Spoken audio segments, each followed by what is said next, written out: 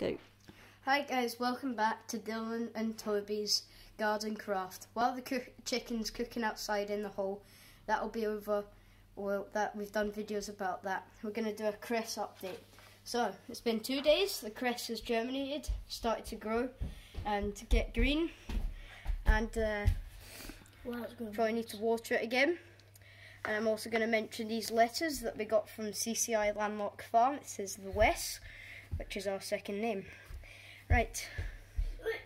Wait, hold on, don't stop it. So, if you want to see our chicken, we will be uploading the videos of our chicken cooking and digging it out at 6 o'clock after we've left it in for 3 hours. So, bye. No, don't do it. There's another update. Well, it's not really an update. We have tadpoles. So, it came in as a frog spawn. But just now, I'm just going to turn the light on so you can see it a little better.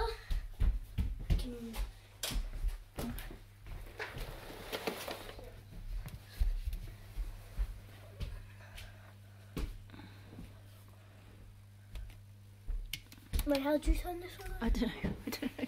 Oh, that one. Is it plugged in? Press that. There we go. So you can see a little one swimming around just on top of my finger. Then you can see a few on there. I think I'm just gonna feed them today. Okay. Yeah, we're going to do our daily feed, which is just simply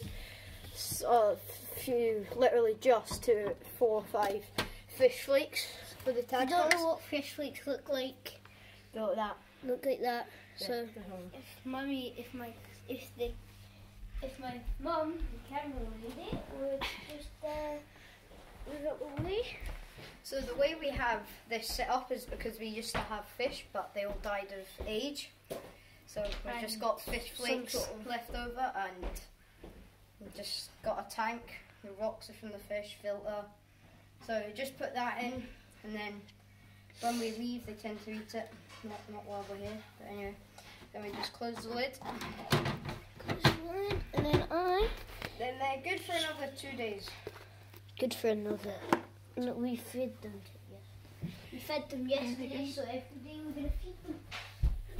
So there's quite a lot buried themselves into the rocks, at the look of it, but hopefully they'll come out as they get older. Right, so I'm going to say bye for now, and we'll see you next time.